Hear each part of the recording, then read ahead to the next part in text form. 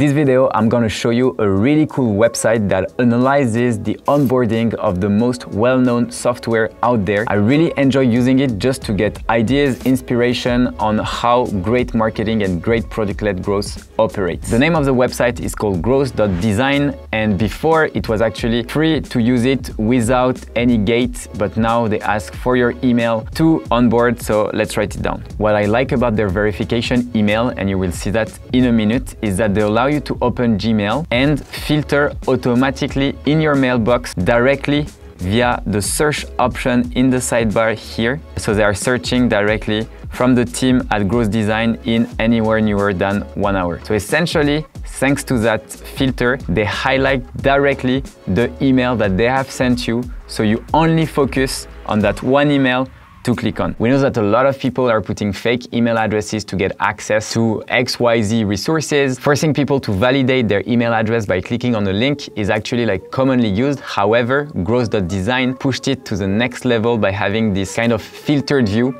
where directly you can focus on only one email instead of starting to go through your emails and potentially never coming back to the website itself. So here I've got now access to the entire platform. As you can see, there are tons of different softwares, and what they do is that they will go and analyze the onboarding of the most famous one. So for example, if we go to a.com, here we can use the arrows to look at the design, and they analyze pretty much every single step of the way. So for example, here they started from the very beginning of the homepage itself up to the product. What I like about their analysis is that every time they share about something, they also link it to a story or to links that you can go and digging even more about a specific topic. For example, here you could go on this post from Harry Dry, who just basically created a video about Hey. What I also love is all the tips that they are giving you along the way. They do not just analyze an onboarding of a SaaS, but they also give you tips that you can apply to your own business or software. Here for Hey, they are giving even more tips, such as copywriting tips, in order for you to understand why it works and also why you should do it. They break down the process and show you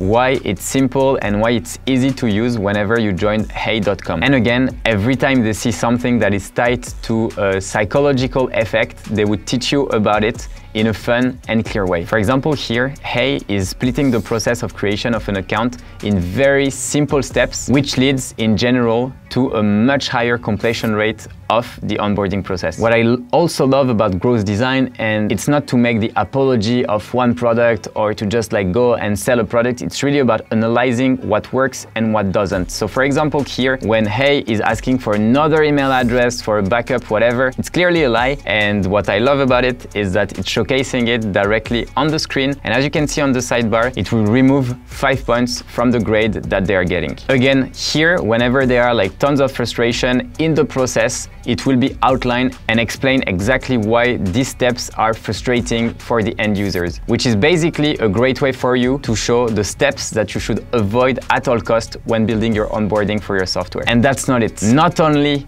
do they just show what's wrong, they also show you how you could improve it to make it even better. So the team basically worked at Growth.design to create the best experience possible for the user, and hence showing you how to do it best. Having people tell you that something is wrong is obviously great, but it's even better if they can show you how to do it right. And that's exactly what Growth.design is doing with their platform. Again, as we can see here on the process, it was very great at the beginning for Hey, but very quickly it became redundant. A lot of things could have been improved, and the team at Growth.design actually show you each steps that could be removed or that is frustrating for the end user. Again, along the way, they are giving what they call UX pro tip. And here it's super interesting because it's part of how quickly does it take for a software to focus on the aha moment, meaning the moment where the person is perceiving the most value of the software. The tips from the Growth.design team is to really focus to have that as soon as possible in the onboarding. And here, as we can see, it took Hey